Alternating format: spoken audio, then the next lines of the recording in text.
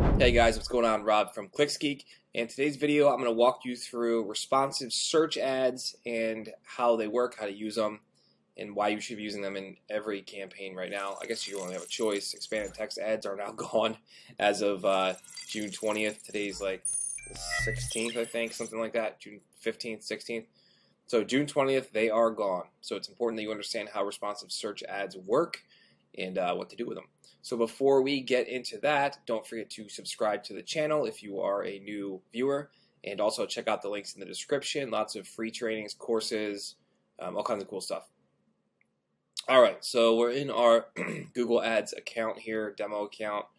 So we're going to go into a campaign. So let's do commercial cleaning. It's going to pull up our ad groups here.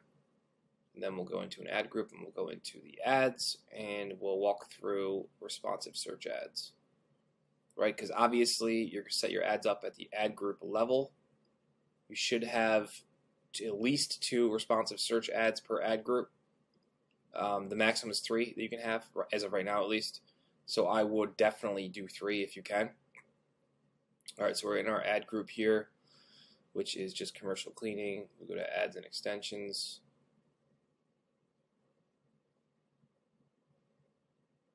Man, Google is really lagging today.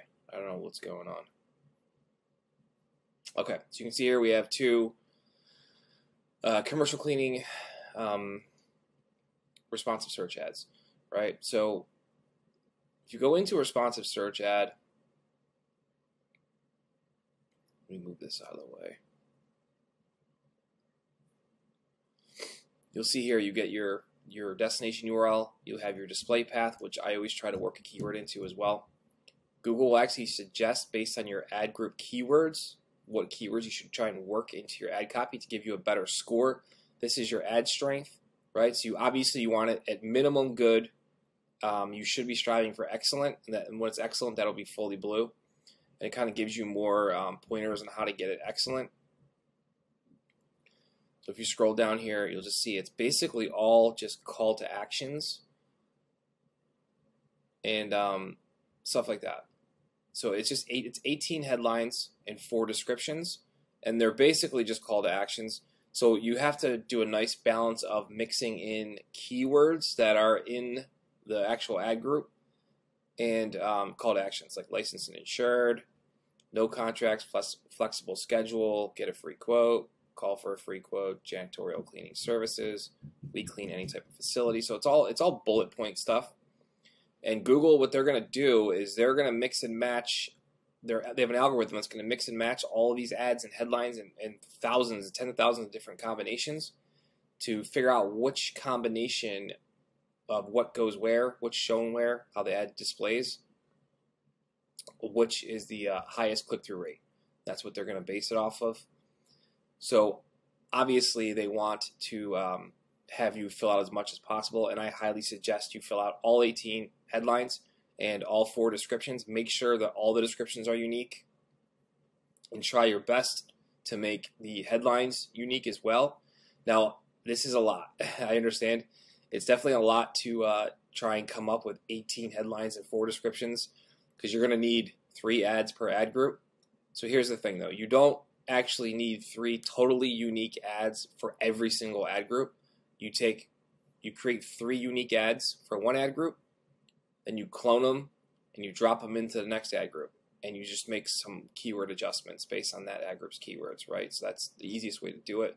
The most time-consuming part is trying to come up with all these freaking call to actions, because there's so many different combinations you can use. And honestly, the best way to do that is just kind of go out there, go on Bing, go search other Google ad stuff and kind of see what other people are doing and see if you can take something and spin it to your own. Do not copy their ads. That's just a recipe for disaster. It's failure. It's not going to work because then everyone has the same ads. So just kind of use that to get ideas that you can branch off of on your own and create your own spin on different descriptions and stuff like that. So if you go back into the ad group, you'll see here, even I only have 2 ads per ad group. Where was it? Commercial cleaning. Right. So let's say we have our 2 or 3 responsive search ads. Now we've got to move them over to another ad group. What you would do is go into ads for that ad group. So we did these, we did all the work, and we got all of them. You're going to select them all, edit, copy, right? We're going to go back